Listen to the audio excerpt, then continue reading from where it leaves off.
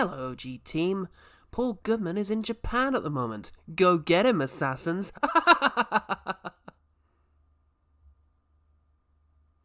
Fortunately, before he left, he recorded a one quick thing. So, let's play it. Go on.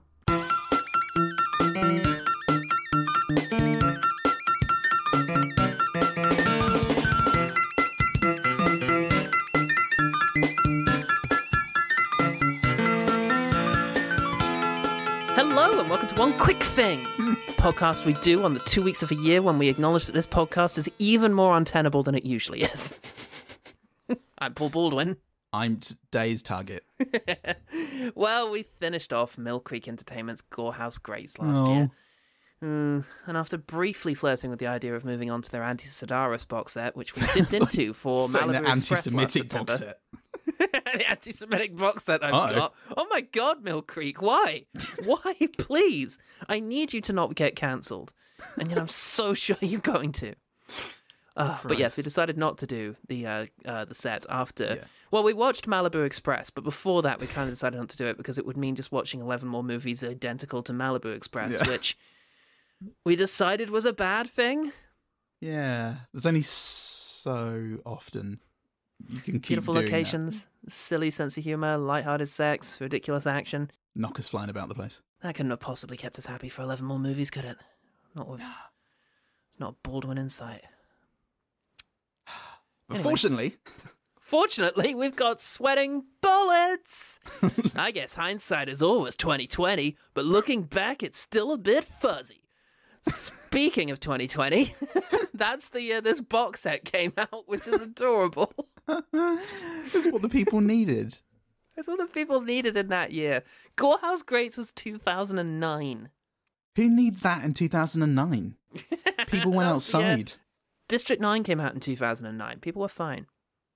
People were fine in 2009 because District 9 was... That was the rhyme that Labour went into that election in 2010 with, and it didn't work. Gordon Brown was trying to perform it to a bunch of racists.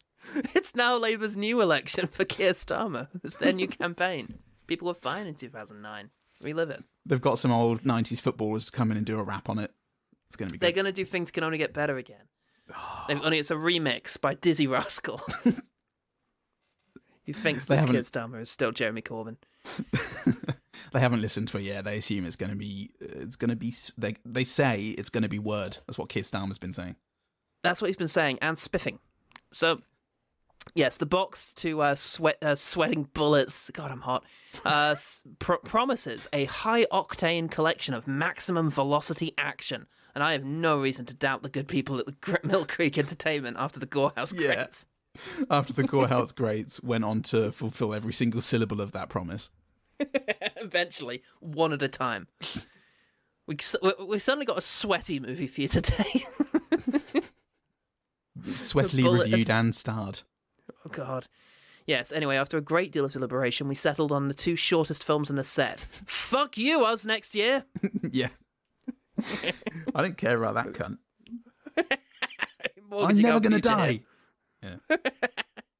Starting with the 1996 sci-fi action classic Yesterday's Target. It's a covert government agency that investigates psychic activities in the United States. It was Holden's men who were trying to bring you in for their research department. Research for what? You possess a strong telekinetic ability. Apparently you made quite an impression on their car. Try to remember. So I'm taking you from the future too long? From now on, we're going to do this thing my way. What is that? A historical record of our mission. Except we're 3 years behind. Action classic. Action classic. I can find out nothing about the making of this TV movie. It aired on Showtime in the States. It was made by the inconspicuously made production company IRS Media. Yes. You'll get that film in 6 to 8 weeks, mate. It might be the movie wing of a defunct record label that used to issue records by R.E.M., the Go-Go's, the Fine Young Cannibals, etc. Whoever they are, they also made movies like Live Nude Girls with Kim Cattrall. Ooh. Amanda and the Alien. Plughead Rewired, Circuitry Man 2.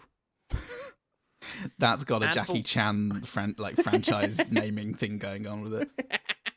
Circuitry Man 2 was actually unrelated. For one sweet moment, I thought that they were involved in the making of Eraserhead, but it turns out that was just IRS Media putting out the soundtrack album. Which, by the way, buying the Eraserhead soundtrack back in 1980, you're pretty fucking cool. If you still got that, that will have appreciated greatly in hate and spite for you. Listen to it now. It'll blow your world away. The IRS got David Buller to write it.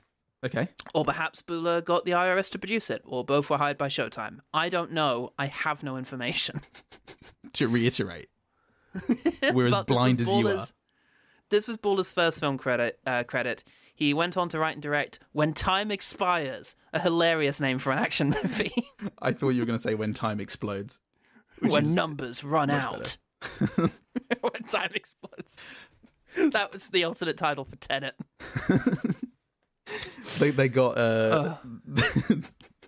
they got Michael Gambon to come in and deliver the line. What are you going to do when time explodes? He also wrote some other movies, but his only other directing credits are these early naughty satire movies where they CGI the faces onto thumbs. So it's Bat Thumb, Franken Thumb, and the God Thumb. Oh. They're bad, but oh my god, they're so familiar. Yes, they really Jesus are. Christ, I can't place it, but I've seen them before. Maybe they used to go out on the Paramount Comedy Channel at 3 a.m. or something, but I know these things. It's like you'd see it on... It feels like the kind of thing you'd see on either Rather Good, Channel 5, or Newgrounds. Yeah, Channel 5. Maybe it made it onto like that Emily Booth thing. Yeah. Where she used to show clips of stuff like Lone Wolf and Cub. It's just, there's something. There's something there, isn't there? Yeah, I really can't place it, but as soon as... Yeah, oh God. Anyway, so we're in safe hands. The film is directed by Barry Sampson, his third film after Ice Porn and The Ice Runner. P-O-R-N or P-A-W-N? That is P-A-W-N. Shame. I like Ice Porn. Do you feel up to it? No. Good, me neither. Hold me. Oh, yeah, now it's getting saucy. For warmth, just for warmth. I always had that as a sexual fantasy when I was a teenager, like being with a sexy lady, and it's like, we're going to have to get close together for warmth. And it's like, our genitals have shrunk to a terrifying degree. My body's in survival mode. What do you want from me? Wife. Really? That's right, she was your wife in the fantasy. She was. I had a very conservative fantasy life. Not before marriage, folks. And if I wanted to fantasize about a different woman, I had to go for a lengthy imaginary divorce procedure. Come the end of which, just didn't have it in you to love another. But this ain't about love, kids. After this movie, he only directed once more, The Good Life, with Frank Stallone, Dennis Hopper, and Andrew Dice Clay. I really hope that is based on the old sitcom, and it's Frank Stallone and Dennis Hopper moving out to the country where they have their eccentric neighbour, Andrew Dice Clay. Potentially. And Patsy Kensit still. Or it was directed by Paul Verhoeven, maybe. Susie Kendall. Maybe. One of them. Nope. I haven't got that right. Kendall either. Minkcake. Who was in The Good Life, folks? Right it's in, something because Kendall. I have no idea. Damn it, I love The Good Life. In what looks like a contemporary review in the TV Guide, an unnamed critic writes, while the ruthless anti-mutant death squad is a neat conceit, a cheap special effects budget precludes showing too much of the hero's paranormal powers in action, and the performances all strike a monotone note of grim resolve. God, I love that. A monotone note of grim resolve. Who were you? Who were you, renegade anonymous crusader of the night? And why were you David Fincher? You were. That's what I love most about you. You're David Fincher. FNTSTCPLNT. Funskplunt on Amazon again. said. David Fincher. Maverick. There are the kernels for a decent genre potboiler here. But don't waste your time scouring this wasteland of entertainment to find them. It's literally our job, my friend. This is made for us. This was put on a single VHS and left on a skip in banger. In my letterbox. The film has 3.9 on IMDb, 1.5 on Rate Your Music, okay, and a lot of bad reviews on Letterboxd. So for all you Winstrom. What's one thing about yesterday's Target that made you want to travel to the past to make us watch the Andy Sidaris box set? Please do. Oh God, I didn't even write one down.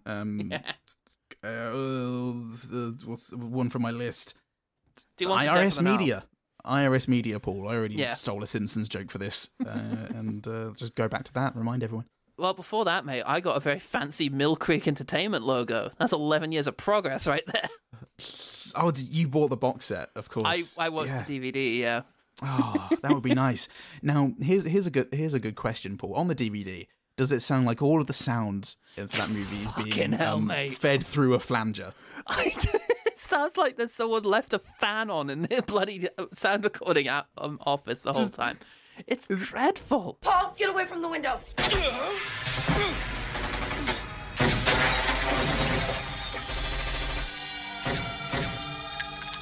Sam, come on! You gotta get out of here, come on! Sam! Just every time somebody gets in a car, fires a gun, or does anything using electrical machinery, you just get that. I don't know if Zoom's going to gate this or not. That going up and then down, hissing. Yeah, it was insane. Wow. It was on both. I compared. Video quality, negligible difference between what's online and what's on the DVD. How? Yeah. Why would you put... How could you put that out? Just surely just ADR it. Just have the director or Daniel Baldwin, he's great, have him do all the voices. There's absolutely no way Mill Creek Entertainment... They're putting out boxes that have like 100 movies on them. There's no way they're putting that level of loving attention to any one of these things.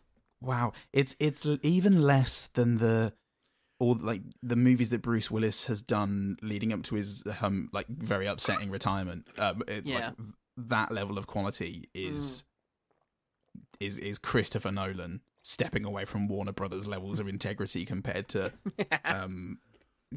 compared to this film, Yesterday's Target. Yeah, absolutely. Wow. Anyway, we start the movie and we see some people are being RoboCopped. Oh no, wait, they're being Universal Soldier. No, 12 Monkeys. Zd. They're being casualtied? That's a great theme. They're being X-Men. Yeah, and we cut to a David Bowie-looking lady walking down the street and gets picked up by a cowman in a sequence that I forgot all about until I read this note 3 years later. Yep, I don't remember that. No, barely did. We see George Costanza's boss slash the granddad who put his brain in the gardener in Get Out. He comes to... Oh, I do remember it now. Carry on. He comes and recruits Daniel Billy Baldwin into the worst Avengers ever. I need you, A. Baldwin. I'd like you to look at these sketches. Look, buddy, I can't afford to buy whatever life insurance it is you're selling, okay? I barely make enough money to pay the rent. I'm not a sailor. I've been sent here to warn you. Thanks for the warning. Mr. Harper, they've already found you. And they know who you are. Please, my superpower is saying everything that I think, like not a real person. That's also my superpower. Oh, and mine, damn. says the rest of the world. Yes, he needs him in the fight against evil Malcolm McDowell and his henchman LeVar Burton from Star Trek, who is psychic and keeps banging on about it. Fucking hell, man. Ironically, none of us asked you, do you have to keep telling us? I could tell you're thinking I'm a psychic. Oh, I wasn't. Yes, you were. Oh, wow. God, he's good. He is good. Yeah. So they confront him. There's a fight. They try to grab Baldwin, and Baldwin hilariously sends a guy flying through the air. But then he himself... Yes. That's the hubris of being a powerful magic psychic. Oh, you think those effects were weird? Check out this car crash. And Daniel Baldwin does the thing. And, he does the thing. Or rather, the film does the thing to Daniel Baldwin. Baldwin is also psychic, it seems. And he ends up in hospital. Yeah. Then he leaves. And he's two running words. Telekinesis. he's mind cop, and he's running around in the nib before Get Out finds him. You're a time traveling psychic from the future, and you've got two mates. Paul, his name is. You got two mates back here too, also from the future, and you've all lost your memories and you've forgotten why you're here. But you do live quite close together, fortunately. So you just go find them. Yeah.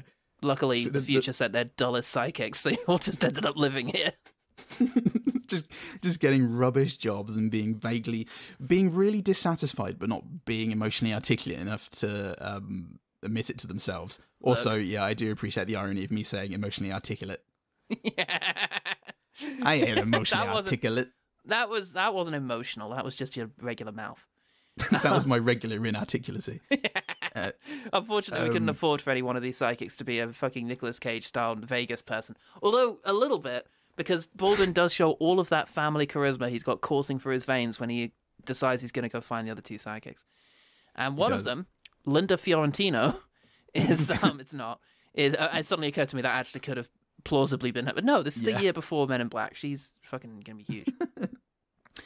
It's being hassled. She's in Dogma, everyone. She's in fucking Dogma. You back down. What were you in? Being hassled in a casino by everyone. Save her, Billy Baldwin. Save her from the terrible choices she's made for herself. She's got she does have a bit of neck's disease, doesn't she? She can tell like what's going to happen just 5 seconds beforehand, which is it's very helpful. Very good. Mate. Yeah. Unfortunately, it's going relatively well recruiting her, but then a firearm that Billy Baldwin is holding accidentally goes off. Not a great look for a Baldwin. And she runs away. Yeah. There's a thrilling escape sequence followed by some thrilling chemistry, and I literally genuinely fall asleep and have to rewind. I slept for 20 minutes and missed one plot point. Which is what you want, you know? It is. I think it's nice to have that sense of security. I could just go off again. I'm watching this thinking, Death on the Nile is going to be good later. And you son of a bitch. Poor bastard. Damn it. Oh God. What an evening. And yeah, look, he takes her to a diner and yes. is vaguely threatening in a masculine way. I love that. That turns me on so much. Yes, it turns, and that also turns out to be where third friend is. You're a wizard, Wesley Snipes. What? No, I'm not. Yes, you are. I'm really not. Okay, how about this? And then he does some extra special telekinesis and smashes him into the wall. Makes and he's like, all right. He goes, right, you made your point. And then he can control fire. Great. So we have the and three... I can control you both because I behave like an actual narcissist for a bit. But God. I'm right, so it's fine. Florentino takes off with her old beau, Eric Estrada. But he literally kidnaps her, nearly killing her in the process. It's okay, though, because the guy she ran off with was actually going to betray her. So thank God Baldwin is here to save her from her choices. By force. By force. You don't need those pills. Maybe I do. Nah, you don't. You're with me now, he pretty much says. The gang assembled, they get a motel room together, and he sets off her memory and sex hormones by remembering their classic food order. 2 steaks, 3 salads, and a bottle of scotch. Oh my God. I send up 2 steaks, 3 salads, and 2 bottles of scotch, please.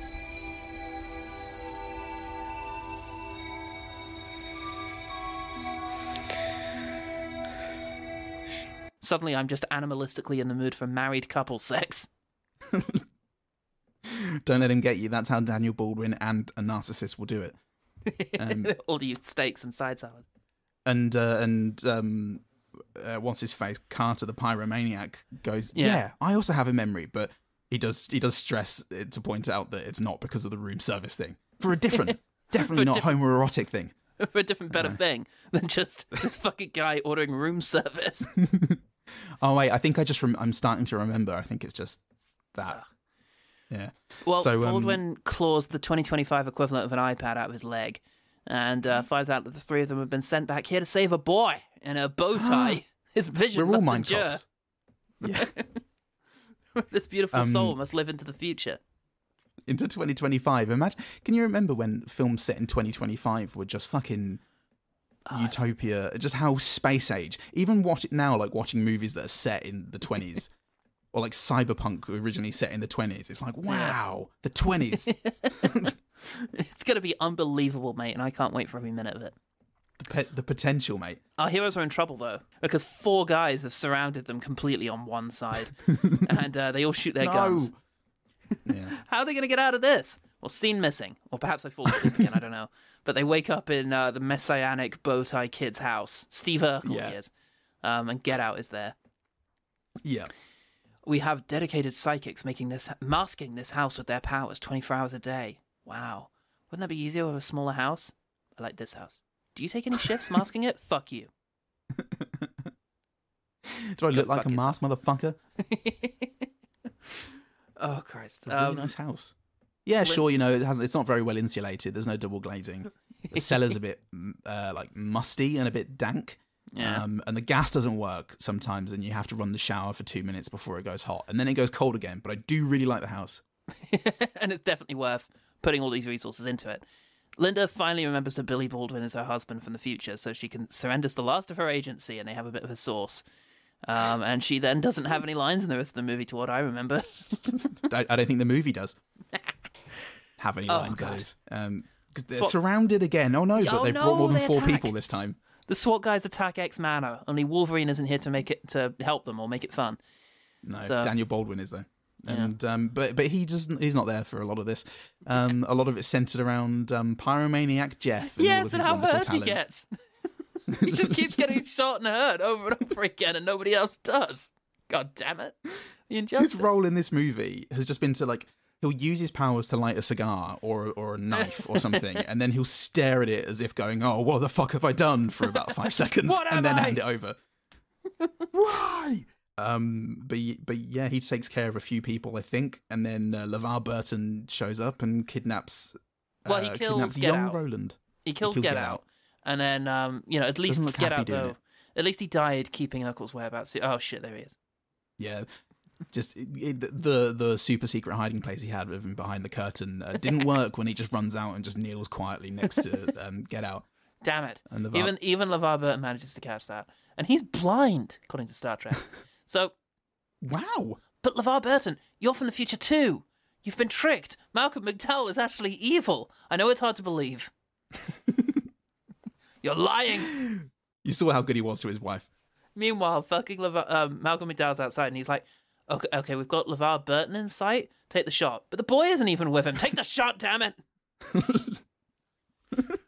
Why? Help no one. But they do. I don't know. I really hope I get to shoot a kid soon. Oh, God, I hope so. Nobody wants to shoot the boy. Burton's kind of had it coming, they all figured. He's been pissing a lot of people off with his constant psychic references. I know what's in your pocket. Oh, fuck me. It is strange delivery. So you've got to deliver it somehow, McDowell goes to shoot the boy himself. But wait, we can fix your infertile wife and give you a beautiful baby boy. Me, Daniel, Billy Baldwin. Your son will be born on January 28th. That's a lie. I've seen the database. There's no such date. There is. That's the day that I was born. He comes out with the stars in the eyes, steam and smoke. Oh boy, I can't wait to have you as a son. Did you say Dada? Did you say the French? you know it. You're a great son. So McDowell expressionist. McDowell is understandably delighted, so he agrees to stop the movie. And Baldwin explains what would have happened if we could have afforded an epilogue, and it's the end. Yeah, it is that Malcolm McDowell didn't want to see him again, which they could have filmed. Oh Christ, Paul, what did you make of yesterday's Target? Look, I was quite amused and entertained throughout. This is one of those films where it was either very silly, or even the dull moments were a feast of what are they doing? Even the dull moments was just people don't talk like this. Even movie people don't talk like this. And it was just because it was just. I've come to find you. Why? Well, you see, you're a psychic, and I'm here to help. I was put in place by a group, and Malcolm McDowell's out to get you. Oh, yeah. Well, I'm just a guy.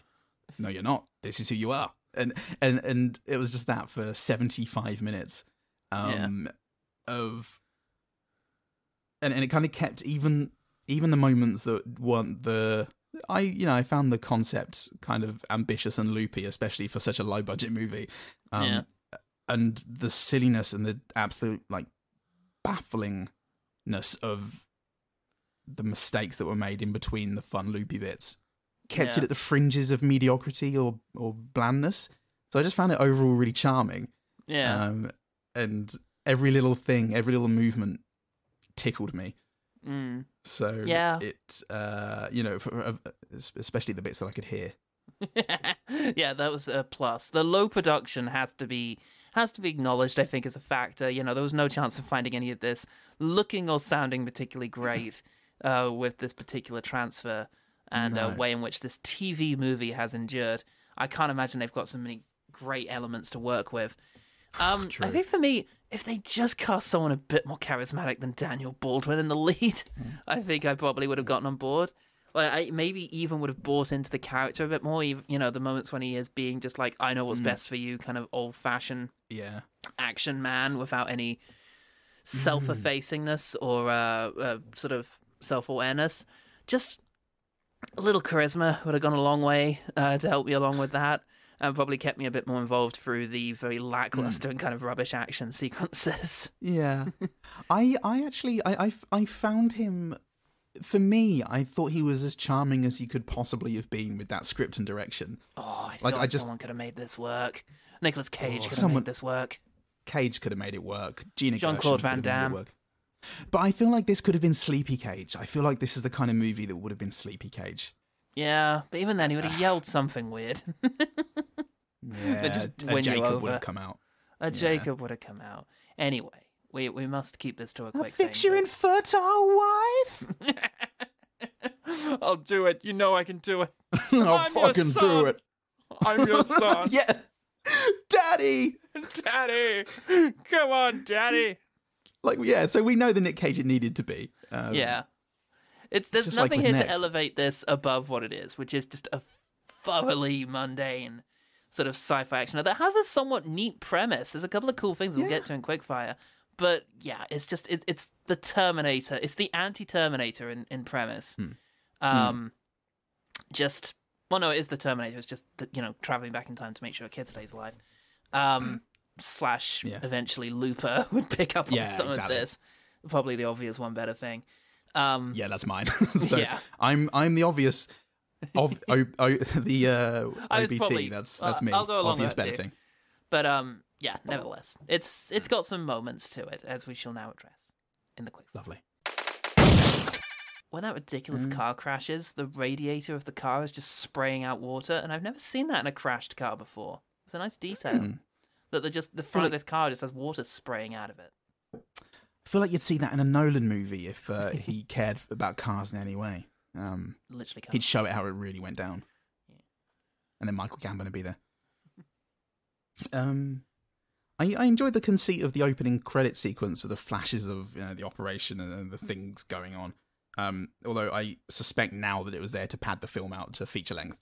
I still liked it because it showed artistry. Yeah. I don't know what the line is. The line is, "No, get in that car." And I don't know what the context is. Yeah, that's one of mine. So when Daniel Baldwin is rescuing Linda Fiorentino, he's yelling at her to get out of the car where her boyfriend has kidnapped her. And she gets out. He's like, "Get out of the car!" And she gets out. And then there's a pause. And then, get in that car! Yeah. Get out of the car! Get in that car! And I also really appreciated that. I thought that was a good line. It's a good silly line. When they kill Eric Estrada, Linda Fiorentino's ex-boyfriend, they shoot him and it's a good squib. Good little squib moment. A burst on the front and back. It's good stuff. Looks good. Yeah. Always looks good. Nice. So I enjoyed the way Richard Hurd, is that Get Out, the old guy? Yes, it is. The way he interacted with Roland, who you've christened Steve Urkel, because it was very much, what's that, Skippy? Someone's Greta's trapped down the well? Because it was like, what's that, Roland? You want me to come with you? Okay. That way we don't have to pay this kid to say anything. Fucking hate children. So it's both the delivery and the sort of just the actual line here of just they're getting away in a car or something like that. They got to the car. Forget it. The car's been taken care of. It's going nowhere. Yeah, well, it's going nowhere pretty bloody fast. This is one of my favourite moments because not only do I realise that the throaty mobster might be Australian and not English, but Great. when the phone call's over, there's a beat, and then he just does a face. Like it's half a second long, and it's just like I'm so angry. I could fold a bit of paper, and then it's gone. It's just such an impotent fucking expression of anger from a mobster. I'm so angry, Kenneth. Baldwin getting hit by a car was very good. Yeah. The scene transition of that's like you've got LeVar Burton's silhouetted hat at the front of screen, where he's looking down a corridor because he's in the hospital, I think, where Daniel Baldwin was, and the scene changes to a hospital room, the empty hospital room, with the same shot of the silhouette in the foreground. That's and good. the nurse walks into the hospital. It was, again, artistry, mate. This film, yesterday's artist, more like. I can't believe Emmanuel Lubezki was the cinematographer. It was only because Horowski quit because of because he's a insane. lack of pasties. He's just a dangerously insane man. He went off to yell something about Dune at some movie producers. I do enjoy the angle of there's this wizened mentor character who's been guiding our characters throughout, and then when they get their memories back, they remember that one of the things they're here to do is to make sure that he doesn't stay as leader because he's going to fall prey to his own prejudices, and that this is an order that actually came from him, and that he has to try and take that on board. There's not time for that to play out or get a hint of it, but nevertheless, it's kind of it's an interesting idea, the idea of the person, you are this great, kind, lovely character right now, but the person you become will not be good for the movement. I thought they were sent back by him. They were. He ends up sort of having that self-awareness, which is also a bit confusing. It's not, I think, like, because he realises that Roland should have been given control of the organisation from an early age, because he's a genius and would have been a better tactician. I thought there was some problematic stuff that he was going to get up to, that he was ultimately going to get into thinking that the 11-hour kids are wrong in some way. But I thought it was a tactical thing, but I'm willing to say that he's responsible for something bad and should go. Well, because it was bad enough that they're back here to kill him if he doesn't give up, up the leadership. Anyway. Yeah, but that's 20s style, mate. That's how we roll. Yeah. But yeah, I nevertheless I liked the confrontation and like having to broach that with him. It was very interesting. Yeah. I enjoyed the different ways of demonstrating Linda Fiorentino's clairvoyance process, because the first time with the roulette, you have the next style thing of seeing, she sees how the roulette thing's going to play out, and it's no frills. It doesn't announce it, and I thought, he's already made the bet. What's she gonna do now? He's already made the bet. Oh, she's realizing it's a premonition. Good. But then later on, they're discussing something. I think it's in the finale house, or it might be when they're surrounded by 4 people, and the 3 of them are discussing what to do next. And Linda Fiorentino is just sort of looking thoughtfully on, listening to Daniel Baldwin talk, as we all do. And she suddenly interrupts with, "Get away from the window!" And there's no sign of her having a premonition at the time. That's good. And they didn't feel the need to go through the same sort of stylistic choice with the roulette, which was good. That's good. I like that. Artistry. I don't know what else to tell you. The audience. Yeah. I think LeVar Burton's fun. I think he's very over the top and silly, and I think it kind of brings something to the movie that I was sorely hoping for. Clairvoyance is not an exact science, Mr. Holden. Not exactly an empty house, is it? It's a pretty baffling performance at times. Very interesting emphasis on... like a future man. On very surprising parts of sentences. That's how we talk in the future. Crazy future man. God, what it would be like to be a crazy future man. I like Baldwin for his extra special, intense telekinetic moves. He'd also flick his head just to show that he really meant business. And this was a real no punches pulled sort of telekinetic move. Not needed at all. But he just wanted to. It made a difference for him, Okay, my second to last one, my penultimate one, is the female computer voice who has a line in this. I don't remember the line, and I don't remember the voice well enough to do an impression, but I've written down that this character could be Hedonism Bot's sister. Foundation address 1168. When they have Carter, the fire maniac, sterilize the knife to operate on Daniel Baldwin's leg. That's for sure. He sterilizes the knife, and Linda Fiorentino's like, now go watch TV. You're like, all right. And he just goes down and puts on a porno. Yeah. In the background. It's flawless cover. Watching the stories. I liked the idea of the masks projecting this image of an empty house. They're just standing there with these crystal balls doing their thing. It was a cool idea, and it was presented in an interesting way of these just silent, just pillars, human pillars, essentially. And it was a really cool idea. I wonder what it had stole off of for that. Yeah. And the explosion in the corridor at the end from Jeff the pyromaniac looked good because it was a wide shot, and you saw it all, and because it's an enclosed space, the explosion filled the space completely, and it wasn't just a weird cutaway to like a lick of flame. Yeah, it looked really good. Yeah, absolutely, it did. Yeah, and that's good. You need little action moments, and there were some parts of the car chase that looked a little alright. Although I did just watch Pedro Almodovar's Women on the Verge of a Nervous Breakdown today, and that had a better car chase in that movie than in this action movie, so that's fun. But then again, that is Pedro Almodovar. Okay, my last one is a moment where just for a second this movie went full Neil Breen. It's a line that happens near the end, and it's something, I can't get it exactly, I'll sample it, but the line is something like we were trying to find out who we were and who we'd be now. And then they were clearly so impressed, they say it again a few moments later. Roland had a vision that we would be in danger if we met the younger versions of ourselves. So we left. We were trying to find out who we were and who we'd be now. Who we'd be now. The voiceover comes in just to reiterate. Who we'd be now. It's just such an awkward way of phrasing the fucking thing. I loved it. Who were I? Who were I now? Did you pass with this guy? But yeah, so that's going to do it, I think. We didn't ask the OG team. We never do for these quick things. We're sparing you the indignity of having to watch yesterday's Target. How are you feeling about sweating bullets now we've watched our first one? I'm feeling pretty good. I'm more in my wheelhouse with this than the Gorehouse low budget horror. Yeah, so that's fair.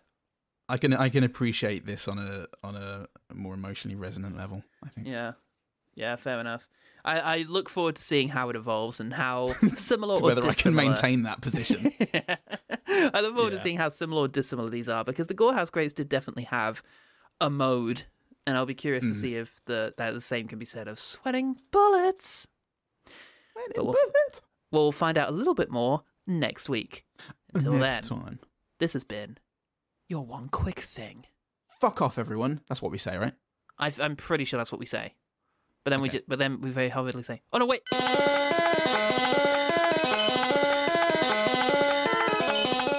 Oh, it's just.